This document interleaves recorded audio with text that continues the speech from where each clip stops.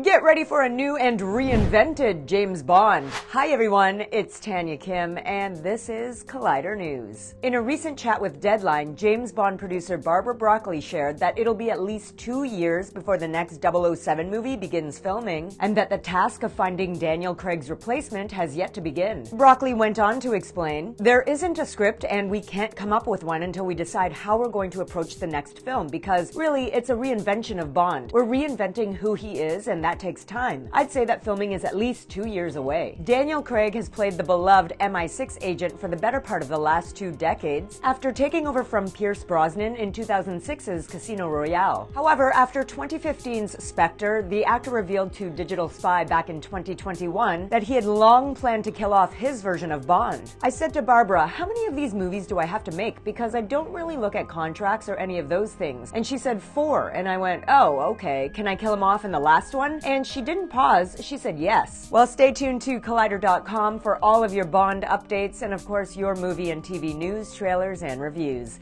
I'm Tanya Kim, thanks for watching.